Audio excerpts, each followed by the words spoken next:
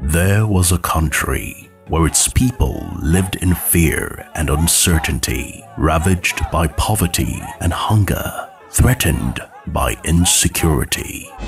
But a generation of fearless and relentless men and women, desperate for change, have awoken to birth a new Nigeria, a new nation born of travail, in prevailing prayers and peaceful protests. A new Nigeria that sees no religious barrier and knows no tribal sentiments. A country free from oppression and void of corruption and nepotism. A people with one voice, speaking one language. Justice, freedom, unity, and hope.